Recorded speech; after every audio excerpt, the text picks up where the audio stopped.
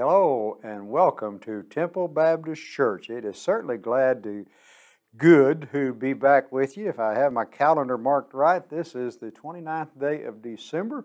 The year is almost over. We're almost to a new year, and I want to look in Philippians chapter 3 today. I want to read verse 20 of that, and probably go ahead and include verse 21. There's some verses before that we may look back on here in a moment, but if not, we'll do that. But it says, "For our citizenship is in heaven, from which we also eagerly await for the Savior, the Lord Jesus Christ, who will transform our lowly bodies, that it may be conformed to His glorious body, according to the workings by which He is able to subdue all things to Himself."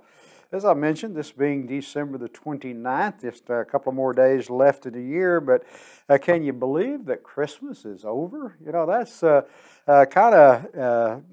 sometimes people think about that man, here, you know, we went all year anticipating Christmas and the things that are going to happen, the gifts we're going to get to open and all of that, and then just a matter of time, the presents are opened, and then the tree has to be tucked down, the lights have to be put back up, all the stuff that we had put out for decorations, and then we anticipate a few things. For many of us, we need to maybe shed a few holiday pounds, but then we await Christmas again with that just anticipation that will come with it, and just amazing about that. And let's think about this a minute. As we do all this, we put all this stuff up. No matter what the calendar says, whatever it says, we're always one day closer to Christmas.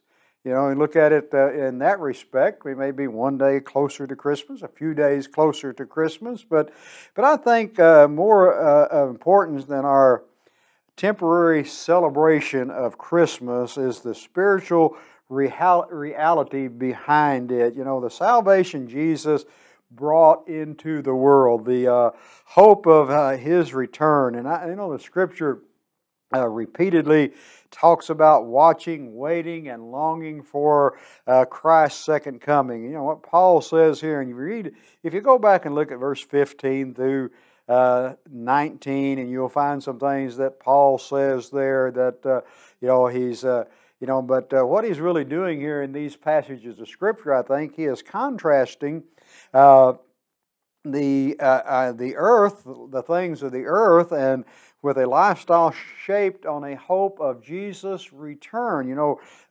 Things of this world, for our citizenship, is in heaven, and that's where it's at. If you are a child of God, we are maybe a citizen of Poplar, Bluff, of the state of Missouri. We have an address, but our permanent address is in heaven. So we have that, are set on earthly things, but are shaped on our hope in Jesus' return, and we eagerly await for the Savior from the Lord Jesus Christ. There in verse 20 it says, our Savior, Lord Jesus Christ, who will transform our lowly bodies, in verse 21, that it may be conformed to His glorious body, according to the workings by which He is able even to subdue all things unto Himself. And so, we just, our citizenship, our lifestyle, our hope should be shaped by the hope of Jesus' return, just one more day closer to heaven. Every day that we wake up, we're one day closer.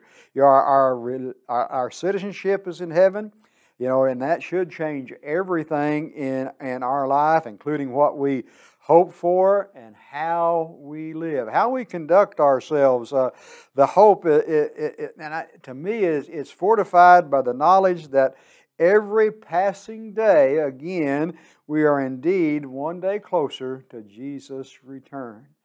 Christmas is past, Christmas is coming, but Jesus is coming. We're one day closer to Him. Do you know Him as personal Savior? That is our prayer today, that you know Him, that your citizenship is in heaven, that you're eagerly awaiting the return of Jesus or our opportunity to go and be with Him. That is our prayer. We invite you to all of our services here at Temple. We have Sunday morning starting at 8 o'clock. Then we have Sunday school classes at 9, which I think you can find a class there for you, all ages. Then we have our 10 o'clock morning worship service. Then we're back again Sunday night at 6, Wednesday night at 7. Come and be a part of those services. May God bless you is our prayer.